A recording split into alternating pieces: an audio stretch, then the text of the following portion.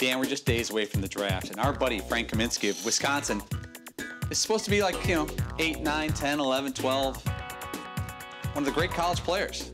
We have the solution for Frank Kaminsky to go in the top 5 of the draft. Here's the plan. He was Frank Kaminsky. He's now Franco von Kaminsky IV. In truth, he didn't go to Wisconsin. He went to University of Wisconsin Prague campus. Not American, he's Bulgarian. His favorite sport is not basketball, it's team handball, which screams European. Right, McLovin? Oh, it's the only place they play it. Favorite actor? McConaughey? No. McLovin? Oh, Gerard Depardieu. Gerard Depardieu, because I couldn't pronounce it. Drives a Chevy? No, he drives a Fiat 500, even though he's 7 feet tall. Oh my God.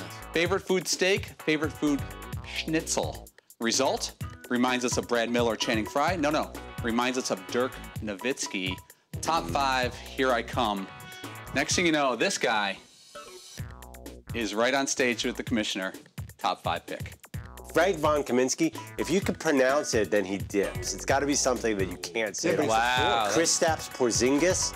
It's got to be a name you've never heard. Have you ever heard Kristaps as a first name? No. Have you ever heard Porzingis as a last name? No. These names, at least you've heard something about.